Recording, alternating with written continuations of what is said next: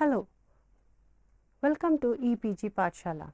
I am Dr. Anurekha Wagh, Assistant Professor, Department of Sociology, Savitribai Phule, Pune University. Today we are going to discuss a paper titled Peasant and the Raj I.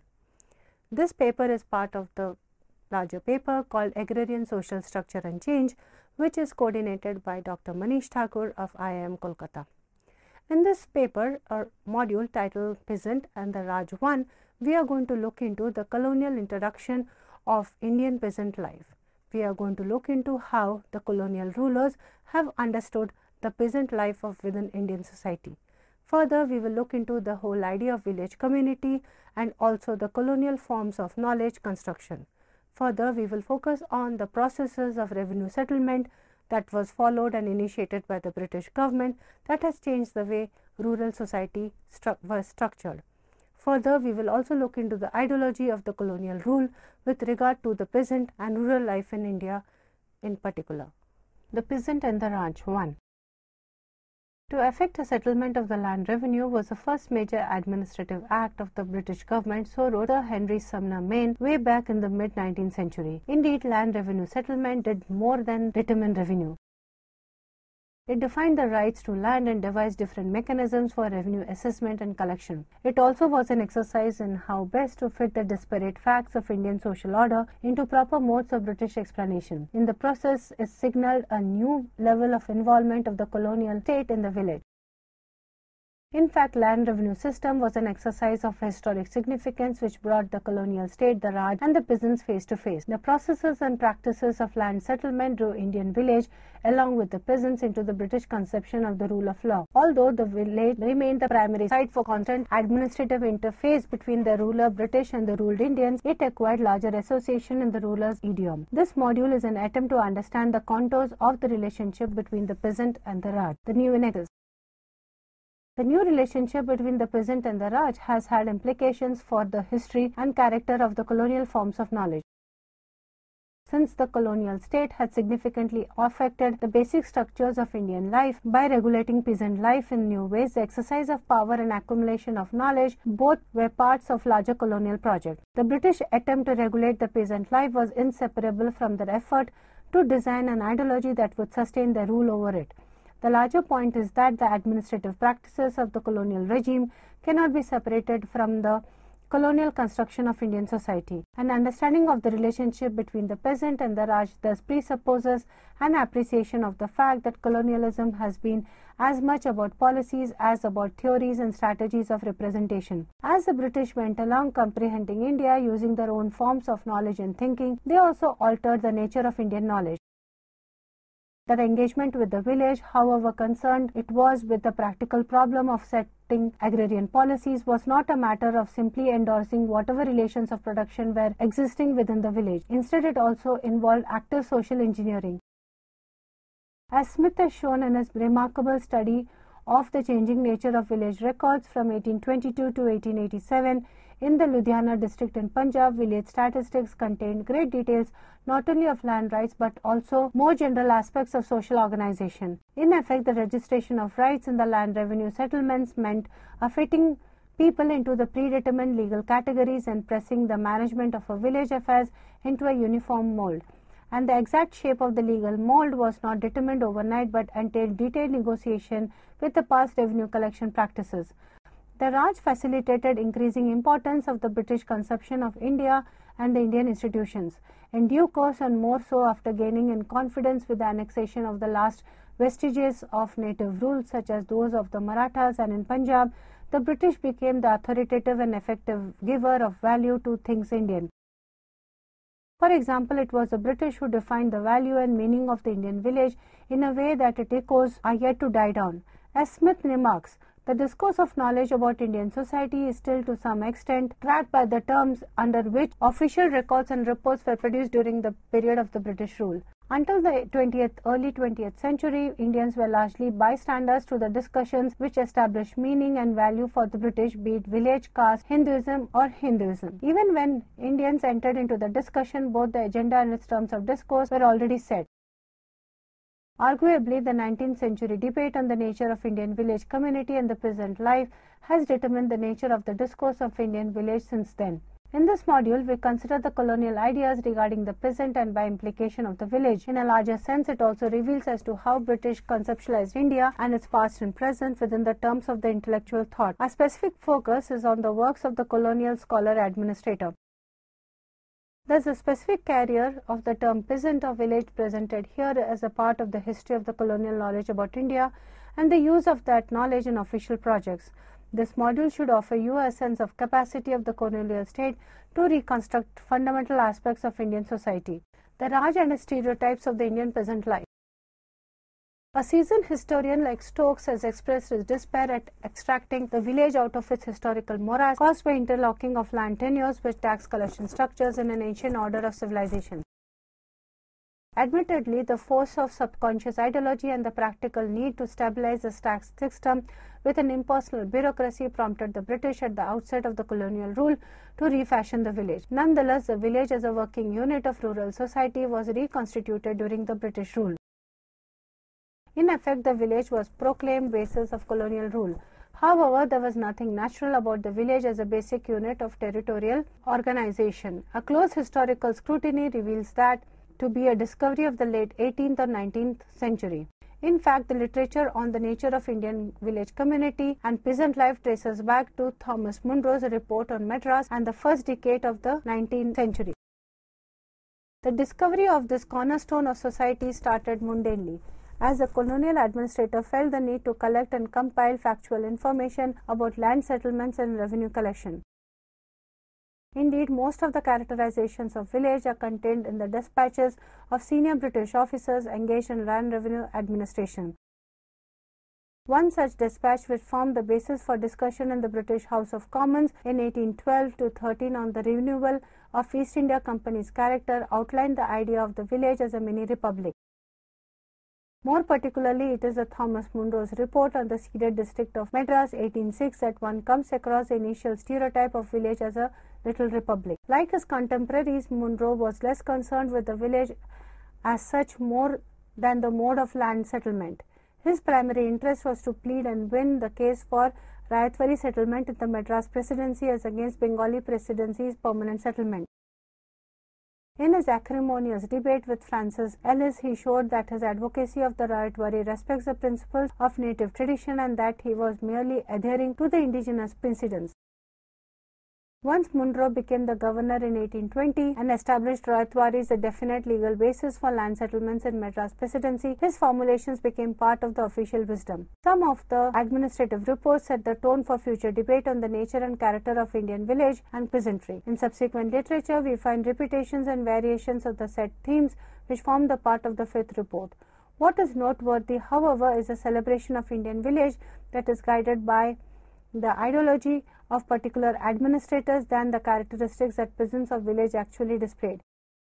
Stokes identified administrators such as Munro, Malcolm, Elphinstone, and Metcalfe, who stood under Lord Wellesley, the Governor-General, as the chief proponents of the republican nature of Indian village. Munro was a leader and founder of this particular school of thought. While sharing a certain emotional kinship with the heritage of the past, these romantic paternalists, as Stokes labels them, were horrified at the wanton uprooting of an immemorial system of society. In their general political orientation, they were antithetical to the liberal attempt to anglicize, assimilate, and reform Indian society. From their attitudes of romanticism and paternalism flowed a certain conservatism of thought which made them challenge and resist the policy of applying British constitutional principles to Indian administration. In terms of routine administration, it means countering the spirit of Cornwallis system. Whereas Munro was in favor of the Rayatwari cultivator-wise system of land settlement, Metcalfe made a powerful advocacy of the Mahalwari village-wise settlement.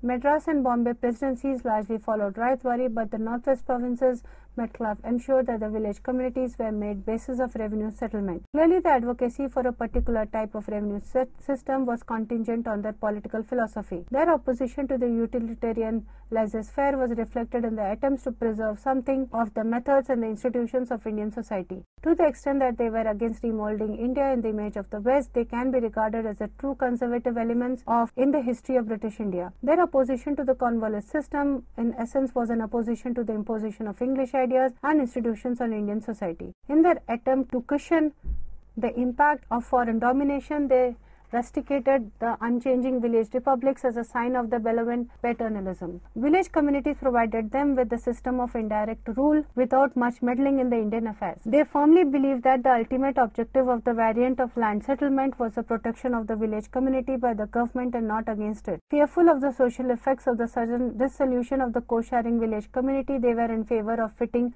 the colonial administration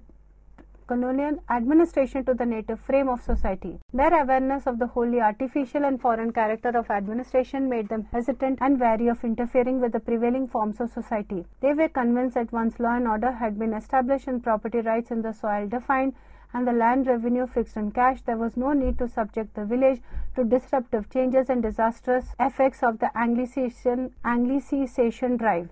For them, the Anglicists were responsible for setting aside the immemorial institutions of the native people and erecting in its place an incomprehensible technical form of law which was unsuited to the native genius. In other words, these paternalists were all set to challenge the dominion exercised by utilitarianism and show that utilitarian principles were not of absolute and universal validity.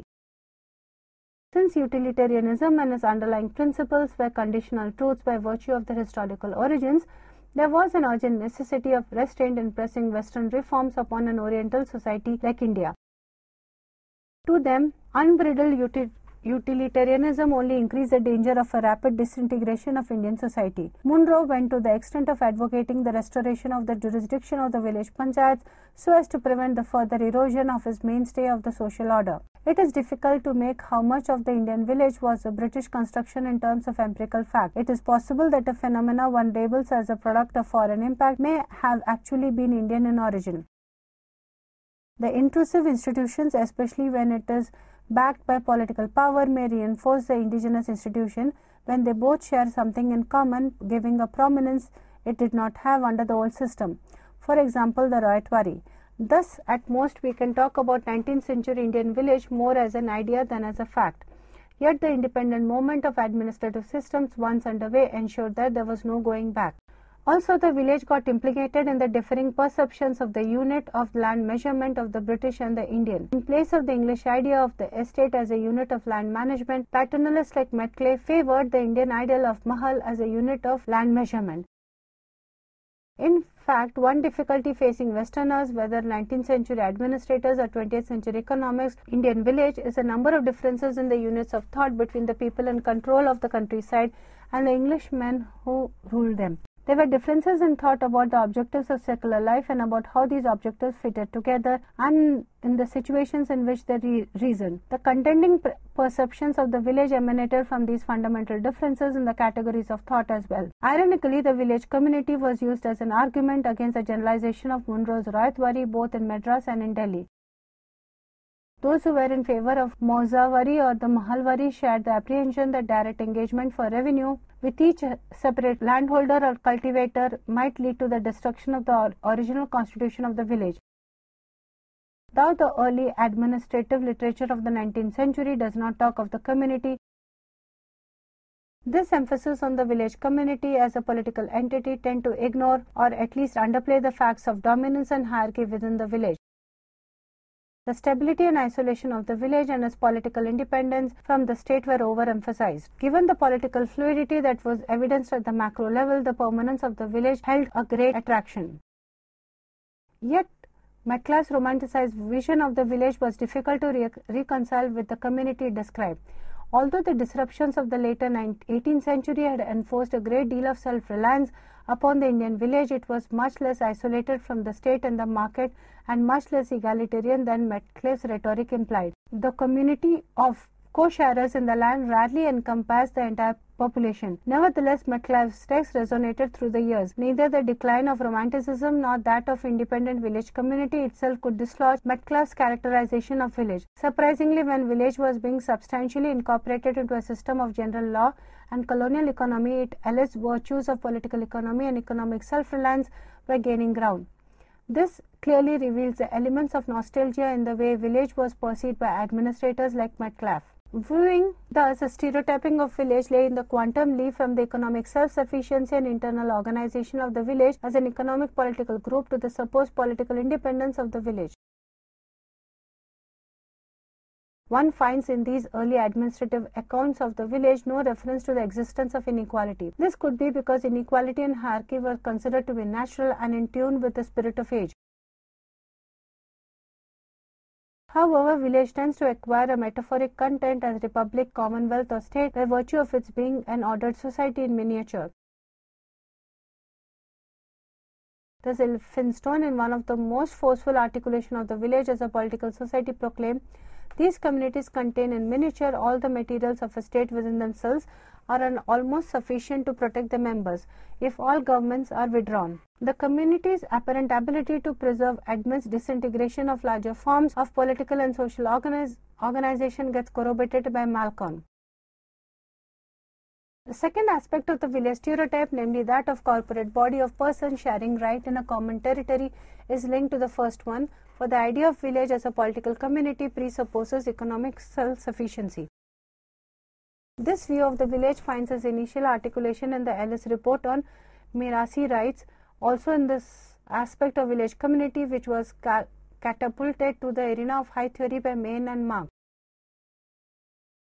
Thus, the essence of all such characterization of the village was a Eurofic celebration of its inner elasticity as a system. Romantic conservatives were attracted to its permanence, more so when it was seen in relation to highly volatile and fluid character of the Indian state. Its high degree of internal cohesion and enduring solidarity, and its constitution as a sum total of mutually dependent groups rather than mutually antagonistic classes, provided the Romantics the raw material on which to construct their image of the Indian society. However, it should be noted that enthusiastic reception accorded to the Indian village by these romantic paternalists were not shared by one and all. In a way, the village was caught in the larger political battles of the day between conservatives and radicals. For Stephen, the fact that the creation of private rights and the elimination of custom was leading to the decline of the village communities should not give rise to any false sentiment of regret. Stephen denounced the sentimental outcry of the conservative paternalists as regards the breakup of the village communities and had no love lost for the simple communities. He thought that the task of insulating Indian village from further change was well high impossible. Similarly, John Strachey criticized the fashioning of commending the Hindus, the laws and the government. He worded, till these late discoveries it was generally admitted that the native system of administration was oppressive and vicious, and that faster we departed from them, the better. Administrators like Stephen and Strachey distrusted the sentimental attachment of the paternalists to the Indian village. For them, however, as a matter of conviction, the truths of political economy should triumph over sentiment, and that only in a system of free exchange and completely free individual property rights could the prosperity of the people be fully secured. Naturally, this meant stringent application of utilitarian doctrines to India, irrespective of its effects on the village community. Students, in conclusion to this module titled Peasant and the Raj I, we have to question the stereotypes of Indian peasant life. This stereotype of Indian peasant life has been really established and institutionalized by the colonial scholar administrators, especially in the studies to understand that of the village. Their understandings of the village has really helped to frame our own understandings of the concept of village community. Therefore, it becomes paramount of importance that we need to question these stereotypes with regard to Indian peasant life and start thinking about how to relook at the whole idea of village community again. Thank you.